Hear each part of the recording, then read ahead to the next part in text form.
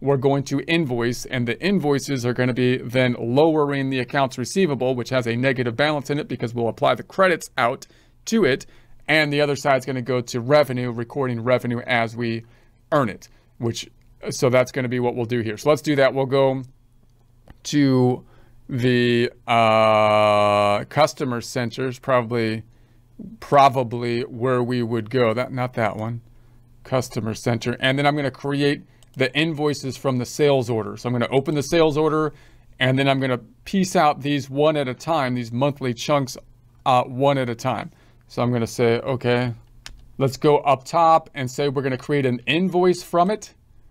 And then it says create invoice for all the sales orders. I'm going to say create invoice for selected items. We only want the selected items because I'm going to be pulling in one of these items at a time. So we'll say, okay. So, and if I'm on the first month, I'm going to unselect all these and just select the first month. And then you see how that works. That's why we created these items, imagining that this subscription was for 5 months in our case, so that we can recognize revenue 1 month at a time. So I'm going to go, okay, let's do it. So now we have our invoice. So our invoice, tabbing through it. We got 03, let's say 0727, tab. It pulled in just that first item of the subscription model for month number 1. That's what that 1 stands for. We probably could have named it a little bit better. But it's for $35 because we said the total was going to add up to whatever the total that we thought it should add up to. So it came out to 35. I think it was, what did we do? What is this whatever stuff? You're the one doing the problem. Can't you tell us? It was 175 divided by 5 months, $35. Okay. And then we had the sales tax. Now, you might not have a sales tax if it's a service item, depending on where you're located, but that complicates it a little bit. So we'll add the sales tax just to make it a little bit more complex in case that's a thing. That's going to be $271, and that's going to give us the $37.71. Now, no, this probably wouldn't happen till the month after that we issued it. So it probably should better be in like 04/01/27, let's say. And then, so then there's the 37.71. So what's that going to do? It's an invoice. Invoice is going to increase accounts receivable, which for this customer has a negative balance, right? So we'll decrease the negative balance in accounts receivable for that customer in the subledger. And then the other side is going to be going to revenue, and we don't have to deal with inventory or cost of goods sold in this case because we're not tracking that in here. So if we did that over here on just journal entries, we would say, okay, AR is going up, but then we have to deal with the sales tax because we had a sales tax thing happening, and then the sales, and then we have sales or income. So the amount is going to be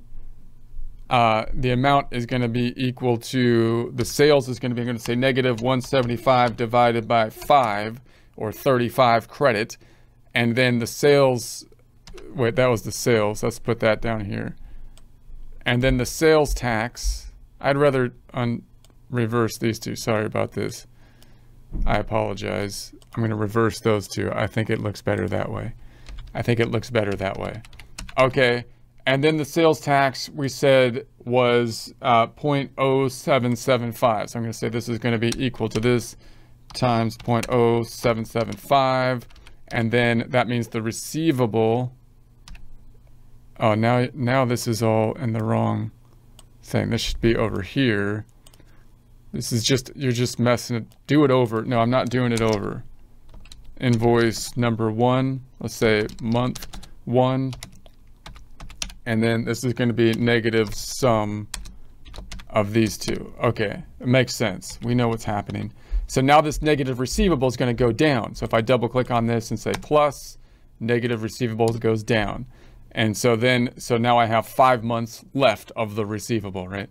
And then, or 4 months left because there was 5 total. And then we have the income is going up by 35. And then we have the sales tax payable is going up. So now we're recognizing the revenue of the 35. That's an increase. That's income. That's why it's green, of the revenue as we earn it. So let's do that over here. and say record it and check it out on this side, save it and close it and see if that is indeed what happens. So we're going to go to the balance sheet and we'll go into the A to the R and we're going to say that this happened on the A to the R donde. I think I had the date. I should have put the date as a 4 and I put it as a 1. So I'm going to double click on it. Let's go back into it. You're really just a mess today. You're just everybody's going to be confused. Get ready to hear about this in the comments. So I'm going to save that. Okay.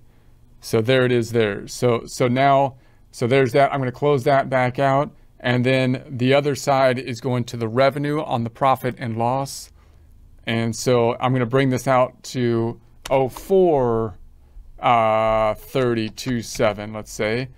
So now we have the income that was recognized over here. No income recognized in March because we're collecting it on a month-by-month basis, and we'll say that we collected it or we earned it in April. I probably should have said I earned it like at the end of March or part of March and part of April if it was over. Let's actually bring it back to March here. I'm going to go back into it. Are you kidding me? Are you kidding me right now? No, it's not that bad. I'm going to go, because then it gives me more room so we can see it. And then I'm going to say, save it there. So then, okay. So now we recognize it in March, and then the next one we'll recognize in April. So we'll just get an idea of how this works because, okay, so that's going to be what we do.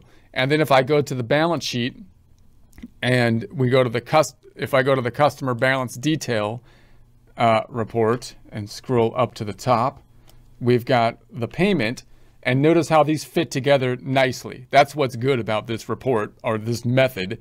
Even though I still have a negative receivable, which is technically wrong, it's really easy to see what is happening on one subledger. That's the benefit of it. It's like, oh, okay, well, there's the payment and there's the invoice that mapped out right to the payment. And then in the customer center, you could see it pretty easily over here because here's the invoice and we see the payment and it's netting out and here's the balance. Now, if I go back into the invoice, it hasn't been applied out. I should have applied it out. So I could apply the credits. Now I think if you have the certain settings on, it'll do that automatically. Like when you say close, it'll say, hey, there's a credit that you can assign out here. But that's not always good to have on all the time because you don't always want to apply that out. So I can manually apply it. So let me show you what I mean. This amount right here for the payment, if I go